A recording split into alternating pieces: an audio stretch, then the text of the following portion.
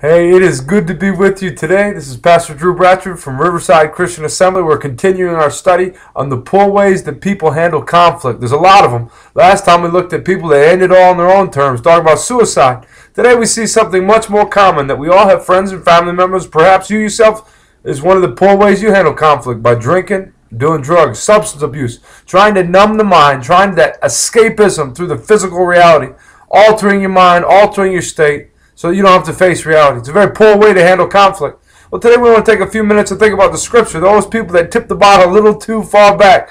The Proverbs warns us that it's like drinking strong drink is like a snake. It's going to bite you. It's going to get you.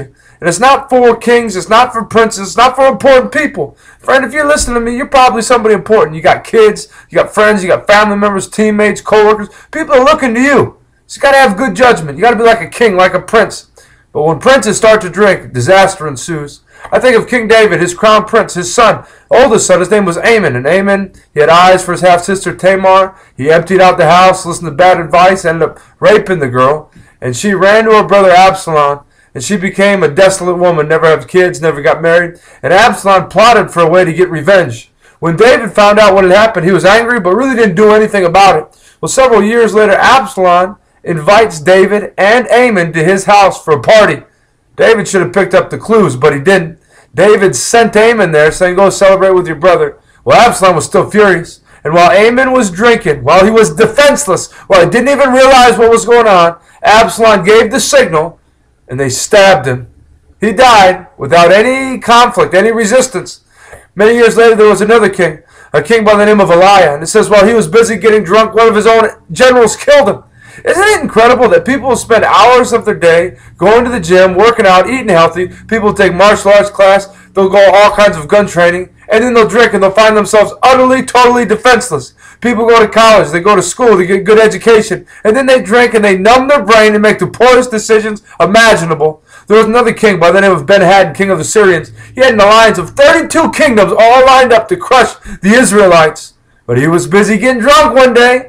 And he found out that only 7,000 soldiers of Israel, the young princes of the province, were coming against him. And drunk men give drunk advice and give drunk orders. And he said, go take them all alive. Take them alive? Those 7,000 men came crushing down and killed man after man after man after man until the victory was theirs. And Ben-Hadad had to flee. You see, poor judgment will cost not just you, but your friends, your family, your co-workers, and those that watch over you. This is a very poor way to handle conflict. People praise Noah for being the savior of the earth, and truly he found grace in the eyes of God. But the first thing he did when he got off that boat was he planted a vineyard. And when he had that vineyard, the wine came, he fermented it, and he was getting drunk one day. And as he was getting drunk, his sons came, and he was naked, and Ham did something. Ham was hamming it up, and Ham tried to get his brothers while his father was drunk and naked, and he did something to him, and they covered up the shame. They put up a cloth and walked him out backwards. But when Noah sobered up, he cursed Ham. He cursed his own son and his great-great-great-great-grandsons to slavery and to a hard living because he was drunk. Years later, there would be another man named Lot that would be rescued out of Sodom. Just he and his two daughters survived the destruction of the Lord upon that city. And his two daughters said, we want to have kids, and maybe there's nobody left. The Lord sent fire, hail, and brimstone. Maybe it's just us. What should we do? I want to have more kids. I want to repopulate. I want to be a mom. And so they knew that their father loved the bottle.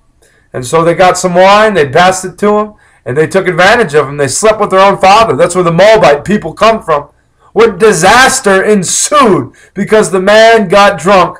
The minor prophets warn of drunkenness. They say, others will get you drunk so they can look up your skirt, so they can take advantage of you. It's a shameful thing. Friend, nothing good happens with drunkenness. People get drunk because they want to avoid, they want to numb it. In the New Testament, the word for witchcraft is pharmacia. We get our word pharmacist from it.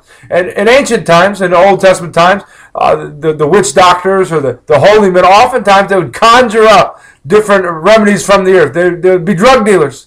And so people would come to them to forget their sorrow, to go into hallucinations. And the same is no different. But after you hallucinate, after your hangover, after you go to the restroom, there's no real difference. Jesus on the cross and all the agony he went to, that they lifted up, they hoisted up some myrrh and some alcohol, that he might just have a moment of relief, that he might numb himself just for a moment. And he refused it.